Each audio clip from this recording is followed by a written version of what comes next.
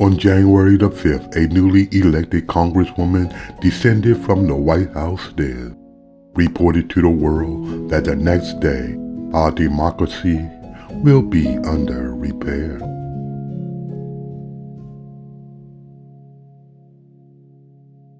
While on the other side of the town in a dark, damp parking lot, another planning session was conducted by 3 white supremacists represented by 3 crackpots. Both planning sessions concluded that the electoral counting must be aborted, hoping that the vice president would stand with them with plans that they had supported.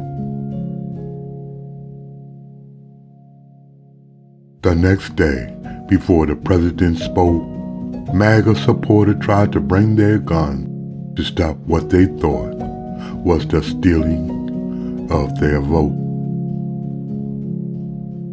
The 45th president greeted his loving crowd to first wish them well. After his speech, he instructed his crowd to march to the Capitol and fight like hell. With thousands of MAGA supporters armed with flagpoles and gloves, attack the police because they are protecting the institution that they said they love. Our democracy was defended by a handful of brave souls against an angry mob with destruction as their goal.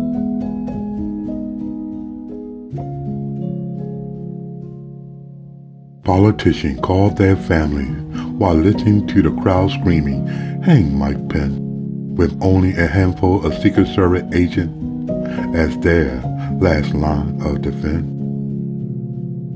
Finally, the president got on TV and told his supporters to leave the Capitol dome, and that he loved and cherished them, and to peacefully return to their own. After the MAGA attackers attacked our democracy on a day that will live on in infamy, await their fate from judges who they hope will have some sympathy. Vote blue in 24.